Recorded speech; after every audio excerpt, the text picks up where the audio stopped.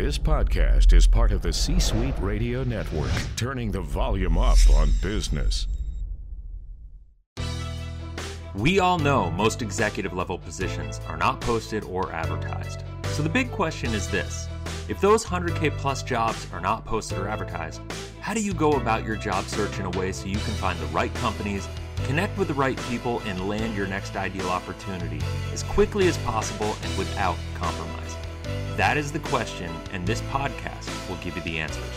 My name is Chris Kirkpatrick, and welcome to Executive Job Search Secrets.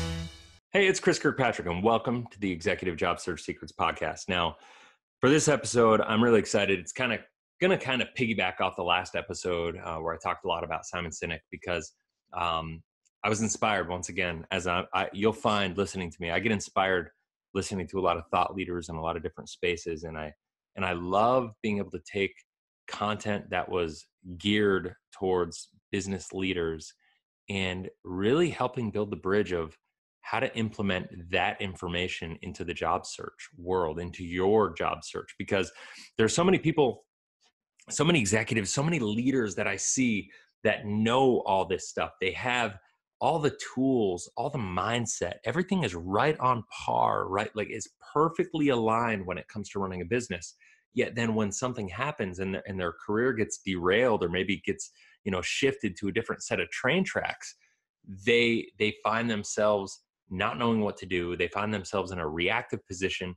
And now a lot of the things that they know they need to do for business, they're not applying all those things, all those same principles, let's say, in their job search. And so that is something that I think is really important. And that's one of my passions that I'm here, I believe, to illuminate for people.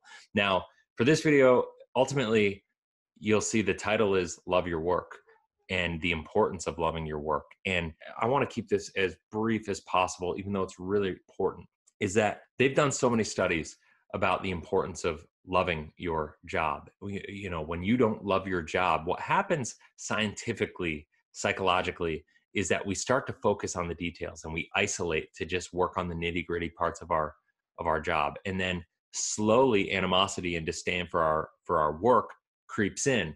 And when that happens and we isolate, and especially when we go into isolation, rates of heart disease, rates of cancer, diabetes, and other health issues, they go up very drastically, significantly. And so ultimately what that means is that by going to a job that we don't love, we're slowly killing ourselves. And once again, this is not my opinion, this is scientific fact. Now, there's a joke in the industry that the highest, and it's kind of a serious, not laughing matter, but I'm going to just tell it to you anyway, is that the highest rate of heart attacks is on Monday, because people are having heart attacks going to work every day because they don't like what they do. They hate their jobs. And I don't know how much of a joke that really is, because I think there's some scientific fact behind that. I just don't know the specific numbers to it, but I think you probably like, oh, that makes sense. If you're listening to this, yeah, I bet you that is the case. And, so when you think about that in a bubble, for your own well-being, getting aligned with work that you love is extremely important, and you owe it to yourself. And the sad part about that is only about 13% of the people in this world, as polled by Gallup, and they do this poll every 4 years, only 13% of all workers identify as loving their work. So that means 87% of the people in this world don't love their work. And to me, that's a sad statistic. And it tells me that people aren't living their life intentionally enough. And I don't want that to happen to you.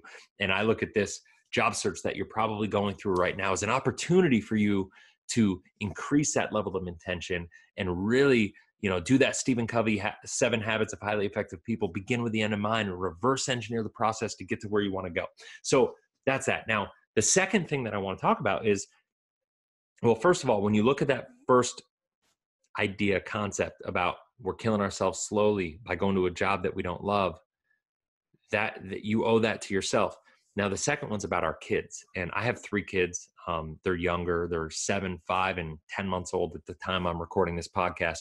And, bullying is a huge epidemic in this world. And, I work a lot of hours. I'm not asking people to feel guilty for me or feel bad for me or anything of that nature. I do it to myself. I love what I do. I literally can't stop. I'm a a bit of a workaholic, some would call, but I don't think of myself as a workaholic. I'm just very passionate about what I do.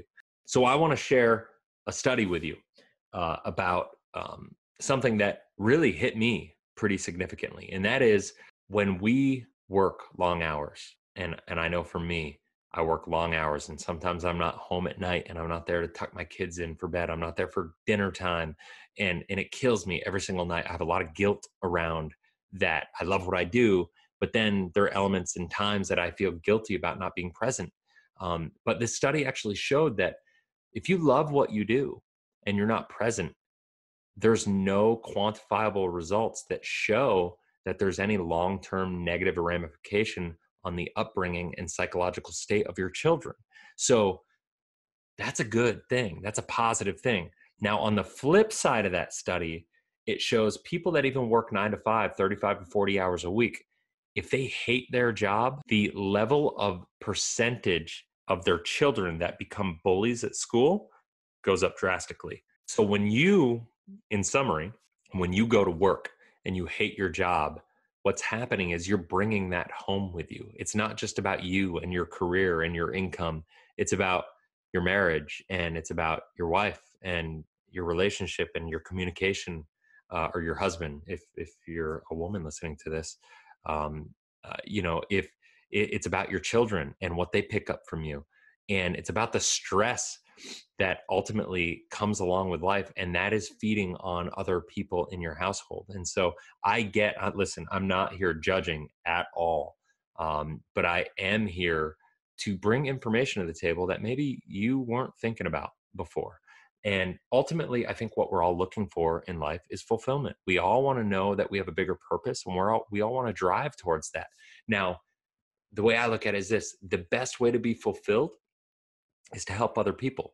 The Bible says, and I'm not here to push my views on anybody, but I just love this statement, and I think it will make sense for the context of how I'm speaking about it. But the Bible says, money is not the root of all evil, even though a lot of people think money is the root of all evil. The love of money is the root of all evil, right? And so it's the same thing with your career. You can't seek success for success's sake. You can't chase the big paycheck just for the money. You can't do all this stuff.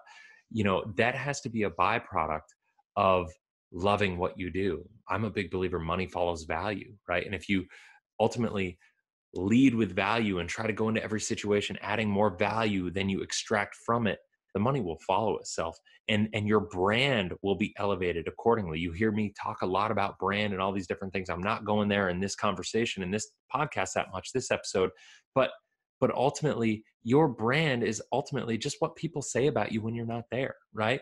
I mean, that really is what your brand is. And by going out there and having that servant mindset and just adding more value into every relationship, every interaction that you have with people, and then you try to pull from it, that's what's going to help you create your brand. And ultimately that, more importantly, is going to be what fulfills you. We get more fulfillment in life by helping other people than we do helping ourselves or achieving goals that are just for us. Because if it's just about the goal, then it never ends. And it's always going to be the next goal, the next rung on the ladder to climb, and all this stuff. And so I would just encourage you that if you're going through this process, you're looking for a job, you're in this space, this is an opportunity for you to really reset and think about, what direction do you want to go? What's important to you? What's driving you? What's going to be fulfilling for you? And what's important for your family? The dynamics of your relationship with your spouse, your children.